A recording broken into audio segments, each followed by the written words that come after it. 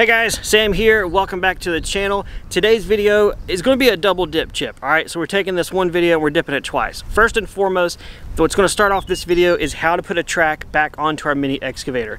That is the main meat and taters portion of what happens in this thing, which I think through search results and how I'm going to structure this video, you're going to want to know first. So step one, we're jumping into the middle of things. Once that's done, we're going to back up, rewind, explain the project, start from the beginning, see the track break or whatever, fix it, and keep on rocking and rolling to the end. Otherwise, this video, chip dip number 2, is about trenching everything needed for our solar arrays to run the wires from the panels to the outbuilding where our battery and inverter is going to be, and from that battery inverter outbuilding back around into our house, which is what's going to power our home. So without further ado, let's jump into it, start with a break fix, and then have fun playing in the dirt. Alright, I found the purpose of today's video, and that is to show you guys how to put the track back onto your mini excavator. We just had ours pop off for no clear reason. Obviously there was a reason, but I'm not sure why. I don't think it was operator error, so we're just moving back and forth straight while digging a trench. But we have a track that is completely off. So what I'm going to do is put the machine in a position that will allow us to go ahead and put the track back on.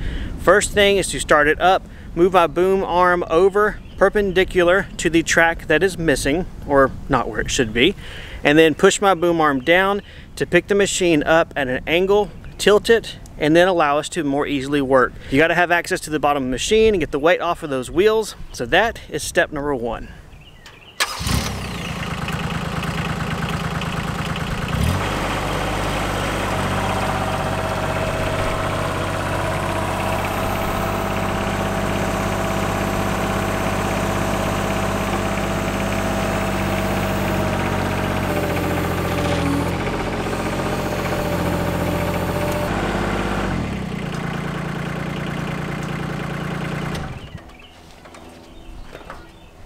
All right, with the excavator in the correct position, I need to go get some wrenches, because what we need to do next is take off that circular plate right on the side of the tracks to get access to the track tension mechanism. So let's go get some tools. I'll see you guys back there in 1 second. All right guys, this plate right here, get your good old buddy 10mm, get your sockets if you still have yours, or get your wrench, whatever you can find, and take off the 2 bolts off of this circular cover.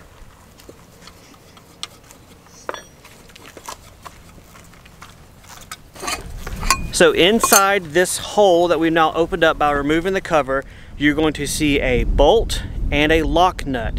You need to loosen the lock nut and back the bolt out. This is not a traditional track tensioning system like you may be used to seeing, especially with larger machines. You don't use a grease gun, you don't have an idler wheel with a spring and all of that and hydraulically pump it up. This is done with the bolt and the lock nut. So let's get our wrenches, try and get in there. It's probably going to block the view, but I need to loosen that jam nut, back it out quite a bit. Also back the bolt out quite a bit to pull the idler wheels closer together towards the middle. Then we should be able to put the track into place.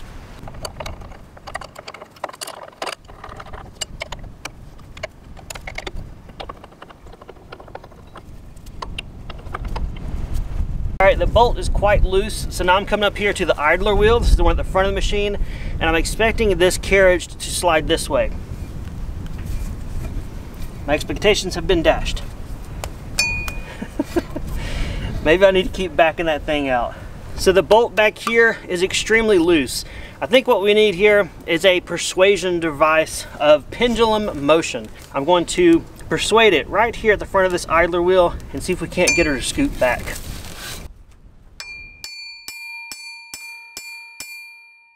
I don't want to create a flat spot on my idler, so I'm going to kind of rotate it, rotate it, and tap it.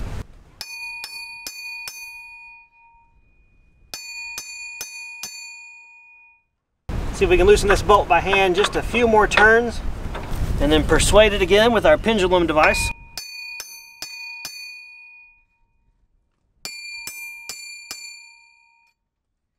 All right, looks like it's gone back as far as it will. At this point, we can just pick the track up, put it on the drive wheel, and then roll it onto the front. The benefit with this small excavator is I can pick the tracks up by hand. That's at least a positive.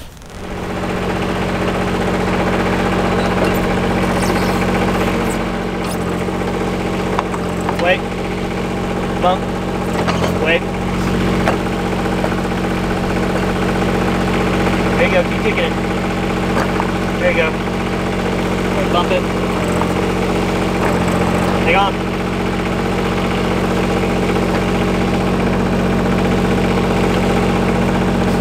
Bump it. Bump it. There we go, that's it.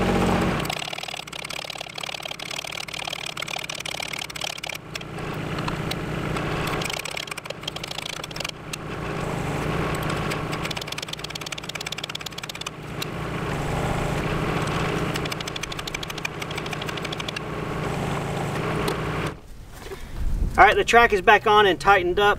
We're gonna turn off the machine so you can hear us. Now I'm gonna tighten this jam nut down here and get it as tight as I can with the adjustable wrench.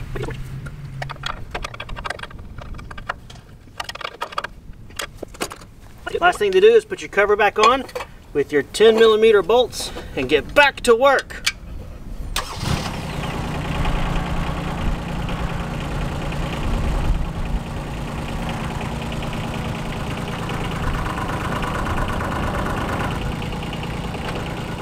And there we have it. The track is back on the mini excavator, and all things considered, it wasn't too bad. So the thing that made it difficult for us is I loosened that bolt by hand until I felt like it stopped, and so then I assumed, good enough, let's put the track on.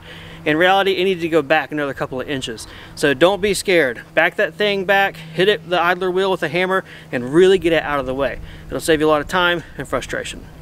But now that it's back in action, that concludes this portion of how to do a track.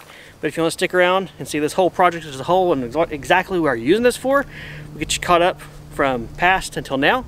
And after that, I'll go from here to the end. So kind of a weird way to tell the story, but I figured I'd put the nice meat and potato portion up front for you guys. And if you want to stick around for the party, you can choose to do so then. To kickstart this, we have our mini excavator right over here at the back side of our rear solar array. So this is the array that's on the north side, because south is that one and the sun faces that way.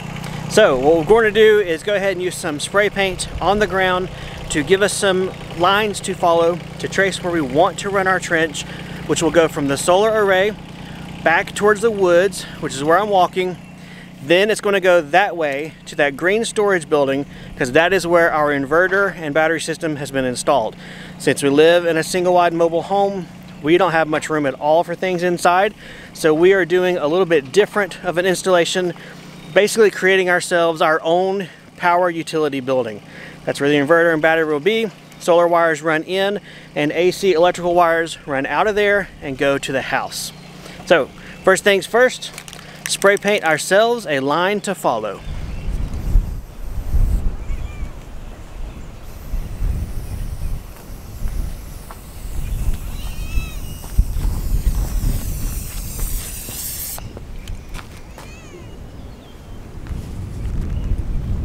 Meow. Dash.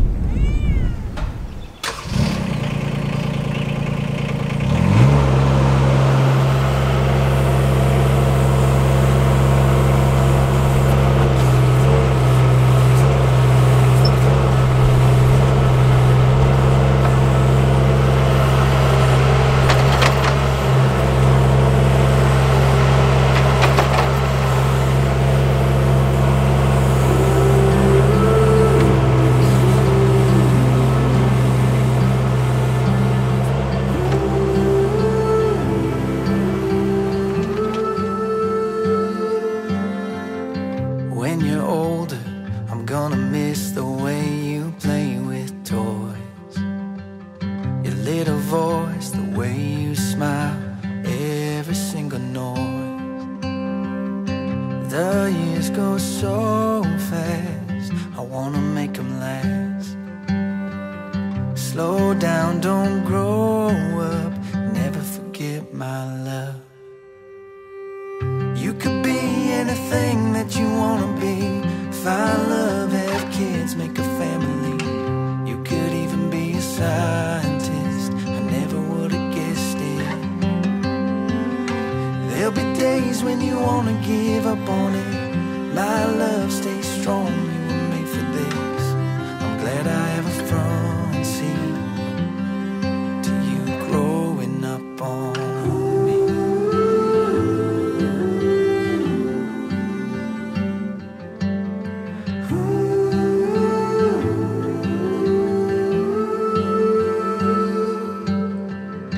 When you're older, I'm gonna miss the way you say my name, saying daddy all the way to 7th grade.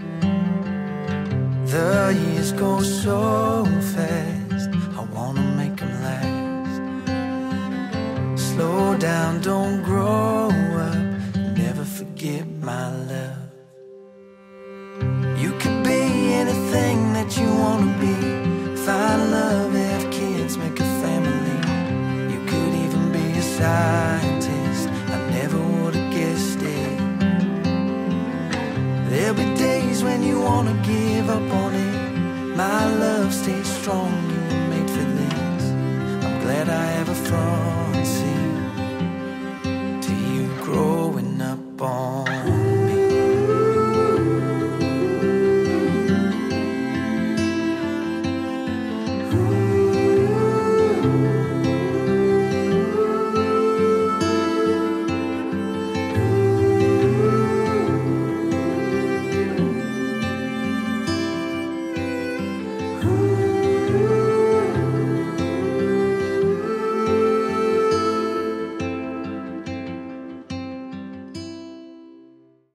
It is the next day and I'm ready to get kicking on some chicken to finish out trenching.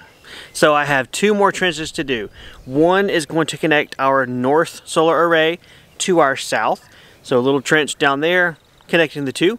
That will allow us to wire up our south array, run it over to the north array, which is where we'll have our main solar disconnect, surge protection devices, combiner box, all of that stuff will be here. Right about there. So we need to connect them there.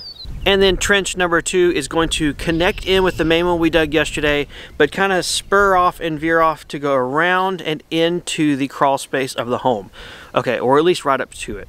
This is going to be the pathway that our 240 volt AC electrical wires will run from our inverter in the building, around into the house, through the crawl space, and up to the transfer switch box that we'll be installing in our home next, or in the future. So, without further ado, let's start trenching. I think I'm going to start with the solar array connector trench first. Sun's out, so we're going to be rocking my American sombrero.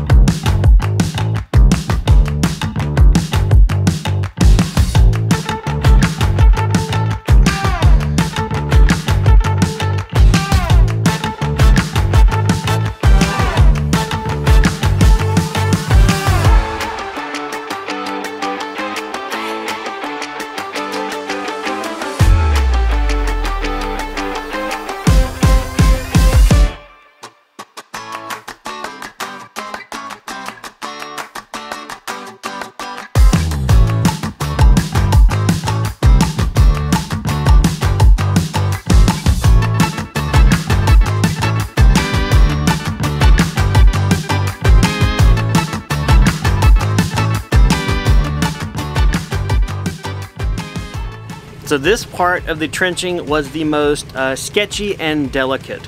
I had to dig around the solar arrays and really be careful that I did not hit them. And of course, going through this drainage ditch here, the little gully we have on our property, make sure I didn't flip myself over. And thankfully, I was successful. It did take a lot of careful movements. I'm happy to say there were no scary or iffy or questionable sections, but that was because I was being very careful and mindful of how I positioned the machine, turning it around one time as I went across to put the blade in front, as it always should be while you're digging, and just to be, again, careful. That being said, our trench is done as far as connecting the south array, which is what we are under right now, to the north array. And it is about 2 feet deep, if not a little bit more in some areas, and going to be wonderfully, probably overkill for the 4 solar wires that will go in their conduit straight down over into that other array.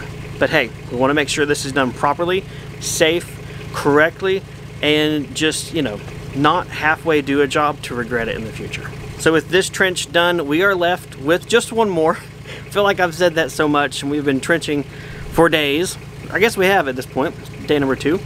But this one should be easier as long as I don't hit any kind of obstacles under the ground, which I hope I didn't jinx myself.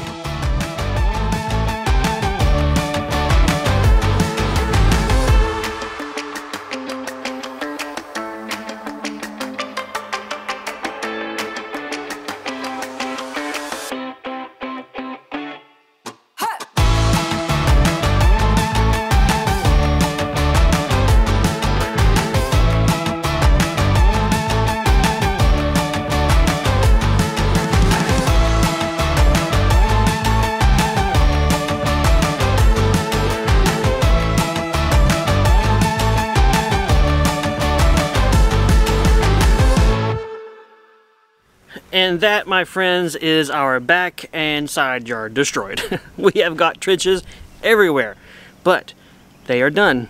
They were all necessary, and this mini excavator really made the job possible.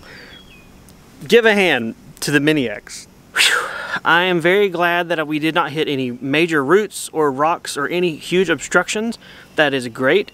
It is wonderful to have the trench completely dug at least 2 feet deep in absolutely every location, with the exception of a couple places here and there that need to be hand dug. That's fine. Manual labor can show up. It's up for the task. And then over here, this last little connector trench, if you have eagle eyes, and I left it in there, which I probably will, I discovered and was reminded that you have a foundation drain pipe that runs from our house out into our field at a low spot, and decided to sever that. So there's a little repair work in the future. And then I also discovered that the septic company that installed our septic tank, which has an electric pump and all that in it, they did not bury that wire appropriately, and they did not put it in conduit.